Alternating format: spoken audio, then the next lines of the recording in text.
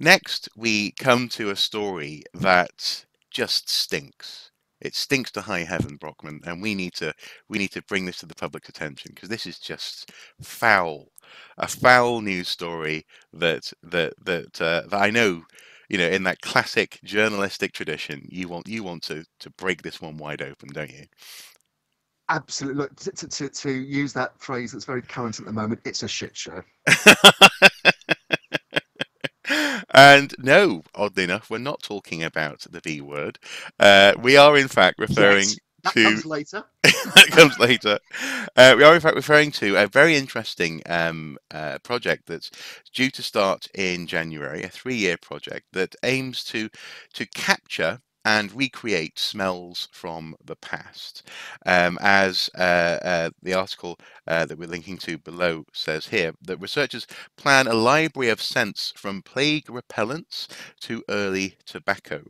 From the pungent scent of a cigar to the gentle fragrance of roses, smells can transport us to days gone by. And now researchers are hoping to harness the pongs of the past. Oh, I do love a good use of the word pong, to do just that. Scientists, historians, and experts in artificial intelligence across the UK and Europe have announced they are teaming up for a 2.8 million euro project, yet labelled Odeuropa. Odeuropa, to identify and even recreate aromas that would have assailed noses between the 16th and 20th centuries. And it's interesting, actually, as Dr. William Toulet of Anglia Ruskin University in Cambridge says, once you start looking at printed texts published in Europe since 1500, you find loads of references to smell, from religious scents like the smell of incense through to things like tobacco. And then also, of course, yeah, there are other smells that will just immediately bring the impact of the past to you. For example, the smell of a Tudor street where people are chucking chamber pots into the street.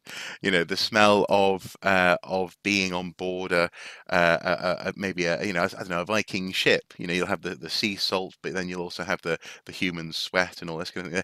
It's a whole dimension to the past, which is often overlooked. A little bit like music as well, a little bit like childhood. Also, we've talked about in the past. And in this instance, I suppose my only real question is, how will this library be accessible? In so much as, will you be able to request maybe a sample smell? That would be really cool. I want to know what Montezuma's palace smelled like, and they'll sort of send you a little pot in the post. That'd be brilliant. But look, you've already had experience of this, though, haven't you? Because you used to work at the Jorvik Centre, and one of the selling points, one of The the smelling points. USP, one of the smelling points, even one of the USPs of the Jorvik Centre when it opened was the, the the the the smell of the Viking latrine that wafted past your little railway car as you went past the Viking having a dump in the diorama. Um, Of what became known as actually the Lloyd's Bank turd. It was found underneath Lloyd's Bank in York. Yeah, absolutely.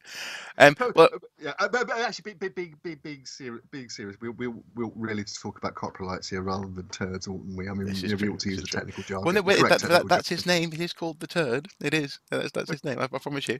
But actually, in that instance, actually, that's an interesting example because what we had there was what I say, what we had.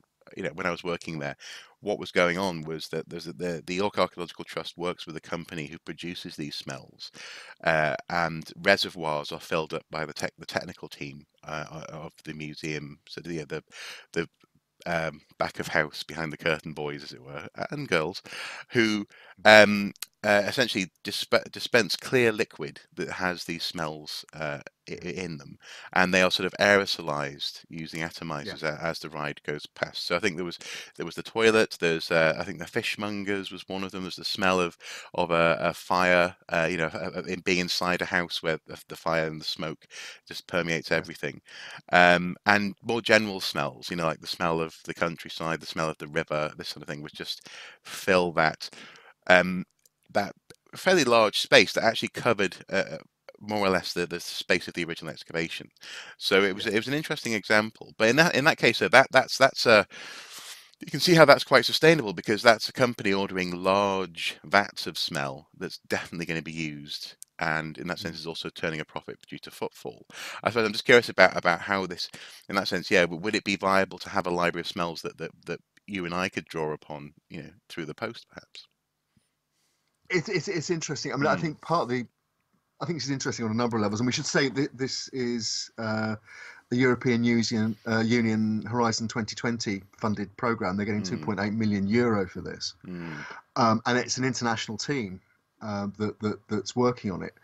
Um, I think we have to start from the point that you read any number of memoirs or talk to friends, family, colleagues.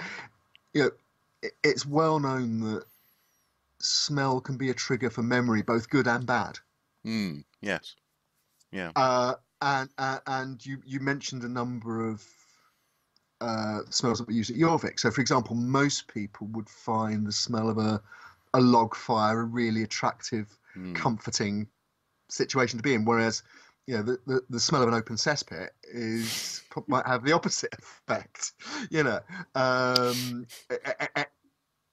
anyone who's lived in the countryside will remember the smell of the dung being spread on a field, including what my grandfather used to call umans. humans. Because umans, yeah, because my great grandfather was a carter in Dover, and one of his jobs was emptying the bottom of the garden latrines and night Oh, soil barrels, and yeah, and so he used oh, to collect humans. barrels of umans. He used to collect barrels of umans and then sell it to the farmers. I see. I see. Now that's an interesting So one actually as well. In so much as because obviously you have the bad smells, or say the smells that we culturally deem to be bad, often because of yeah, clean, dirty values. But also in the yeah, countryside, there's smells like, for example, silage, which is actually a yeah, quite a sweet sort of rotting smell. Um, absolutely, yeah, yeah, and also actually it's interesting that the New York Times article that we're linking to below actually leads with a photograph of London in 1899. So it's not just things like a medieval world or a pre-industrial world. The smell of actually of a London that's besieged by smog would also be something that could be in this sort of collection, isn't it? absolutely. Mm, I'm looking at another article here that we can link to from an online site called The Conversation. It talks about academic rigor and a journalistic flair. It's dated August 2019, so just over a year ago, which is talking about other work in the similar area. And you have a reporter, in fact, for BBC Two. Uh, Offering bystanders in a modern Parisian street the Pont de Paris, which is the recreated smell of 18th century Paris around the time of the French Revolution. hmm. Um, and you go that was in connection with the TV series. So this is it's an idea that's there in historical research and historical discourse. And it goes back to the article quotes social reformer, 19th century social reformer called Edwin Chadwick, who said, "quote All smell is disease." Yes. There's that. So therefore, Mm, eliminating smell, and how much there's an entire industry based on smothering the smells in our houses. mm, You know, hmm. we choose to have pets around us, and everyone knows dogs and cats have their own distinctive smells, sometimes more intense than on other occasions, shall we say, being delicate about it. And and you go to any supermarket, and there are shelves full of products that are designed to smother those Mm. smells. It's and this goes right, culturally, this goes right back to the medieval idea of the miasma that spreads disease. Mm. Yeah, and that sense, yeah, the idea that if you can smell it, well, actually, in a very literal sense, whether or not they knew it, well, actually, they didn't know it, but what's Mm. interesting is that in a very literal sense, smell is particulate by nature. I remember as a child when I first discovered that in primary school, the idea that if you can smell poo, then poo is in your nose. You know, there's something thick about this idea of miasma. Thick in Yeah, terms of it does occupy the air, um, and yeah, and also I mean something that also comes to mind for this story is this notion that people, and I'm sure people often ask you similar questions, but I'm frequently asked the question, would you go back in time if you could? If you could, where would you go? Whence would you go? And I my response is often not really an answer. It's more a case of I would go back in time if you could Mm, guarantee adequate medical support. So if I broke my leg or mm, something, I'm not stuck in a medieval hospital, mm. trying to have it realigned or something. Um, Yeah. and if you could also as well do something to help deal with the initial impact of smell, because there'd be nothing Mm, worse than say landing in a Swedish Iron Age village, or what became Sweden, mm. and going, oh, oh, and people would spot what you'd instantly be marked out as a weirdo. Also, frankly, and this is the other thing that we need to bear in mind, we would smell weird to them. Well, Modern that's times a has a smell, and in fact, when I worked in Jorvik, within hours, you very quickly didn't notice the smell of even the Jorvik Centre. So we become accustomed to smell, yeah. and we would smell strange to them. That's true. I think up to a point. And in fact, there are accounts, for example, from the Vietnam War, that the North Vietnamese army in Viet Cong would smell American soldiers on a jungle trail before they actually saw them, because they were the smell of people who use uh, cologne Mm, and smoke tobacco mm, was alien to the that particular environment. mm, You know, um, at the same time, I think we can overstate perhaps, and I think this is where this kind of research is going to be really interesting to see. We can overstate the how resilient, how tolerant people in the past may have been to unpleasant smells. For example, if you just take the 16th century, hmm hmm most people are aware of a pomander, the whether, whether it was a cushion impregnated with a perfume that you carried in your pocket and you sniffed, or a handkerchief or something, hmm or even the idea of an orange with cloves and so on that you could sniff, or it mm, was something to override an unpleasant smell in the environment. And also uh, uh, uh, going to the top of 17th century society. You look at James the First of England, Sixth of Scotland's counterblast of tobacco, which is dated 1604, and he, the language is of the period. But this could be somebody on an anti-smoking campaign today. And the famous quote: "It's a custom loathsome to the eye, hateful to the nose, harmful to the brain, dangerous to the lungs, and a black stinking fume thereof nearest resembling the horrible Stygian smoke of the pit that is bottomless." a beautiful accent there. Well done. I'm not quite sure which accent it was, but the language seemed to demand it. But you take the point. It's one of the key arguments against tobacco smoking that Yeah, King James puts forward is the smell. yeah. That it's And offensive. this is a world that's supposed to be more tolerant to smell than we are today. Yeah, Um, yeah. so interesting dichotomy there. Well, it is interesting. Yeah. Well, and of course, we now know that he should have just started smoking before he smelled other people smoking, and he wouldn't have been able to smell it. So, you know, it all comes full Come on, circle. and we're not going to get into the round of to the realm of he who smelt it dealt it. So no. No, no, no, no. Okay, okay, fair enough. I'll stop short of that. But it's a fascinating project, and we'll watch with interest how the other thing, when I read about it, it immediately sent me back to the 1970s and 60s and 70s, and the experiments with scratch and sniff cinema on TV, where you were watching a movie or something, and every so often a number would flash up on the corner of the Yes. screen, and you'd have a scratch card with number number one dung heap, or whatever it Yeah. happened to be. I know that in the Um, in the 90s, I remember there was it the Red Nose Day, the charity event. They had a scratch and sniff event. And yeah. I remember I also for a little while it was in magazines as well. I remember like computer game magazines sometimes would have a smell associated with the game. It was a fad, certainly that came back in the 90s. And what was interesting there is that for me at least, all the smells kind of had the same slightly muddy, cesspitty kind of smell. There was something I think maybe about the agent that they were using to hold the smell that led to this earthy undercurrent. But I think smell To, to, technology has moved on from then, hopefully. it had two other quick points. Um, one is that I think it's interesting you mentioned computer games, because as computer games become more photorealistic, more immersive, and particularly as we get into the realms of VR, Mm. um, the last the last sense really that isn't being stimulated by computer games is the sense of smell.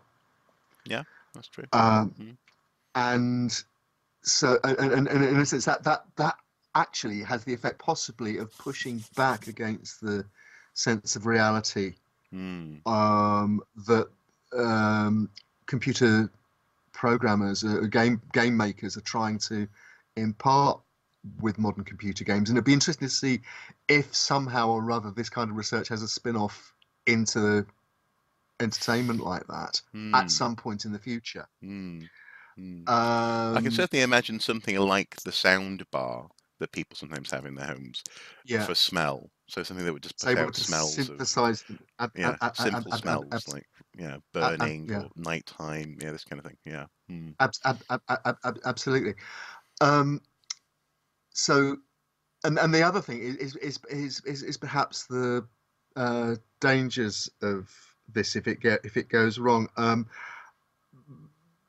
Our viewer might remember that before I got into archaeology, I worked in theatre, and Mm. when I was training, well, when I was at university, um, we did a production. I took part in a production of some plays by W.B. Yeats that were based on Japanese no drama, Mm. and in terms of the style.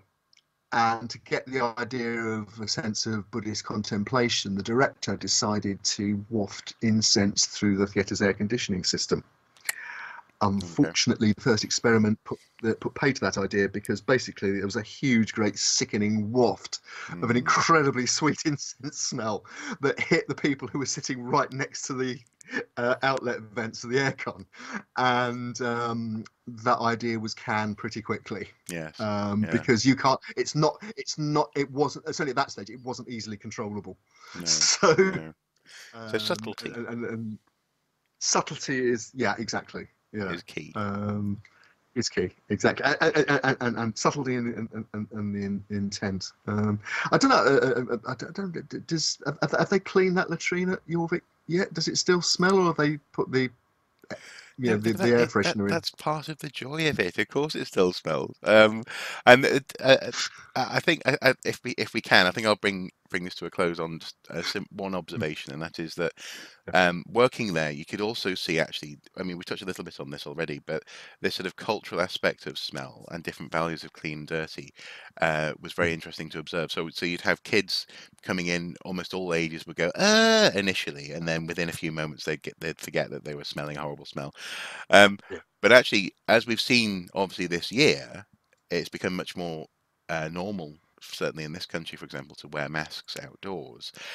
Often we would have uh, tourists coming in, for example, from China, maybe from Hong Kong, who would be accustomed to wearing a face mask either for pollution reasons, or if they possibly felt that they had an illness, or if they didn't want to cough on people. Um, but clear they definitely would respond to what they considered to be the bad smell, little bit like a miasma that we were talking about, by putting on their mask as they got onto the ride itself. I've always found that very interesting, and some of my colleagues responded to that I think overly negatively. They sort of thought, well, do they think we all smell or something, these tourists? But that wasn't the point. They were responding, again, in a very culturally specific way to bad smell. And so it's an evocative and powerful tool. But as you say, the key will be subtle deployments. And maybe, as I say, I'm looking forward to be able to order a little, maybe a latrine smell in the post. That would be amazing from this library. But in 3 years' time, we've got to wait a little bit for that.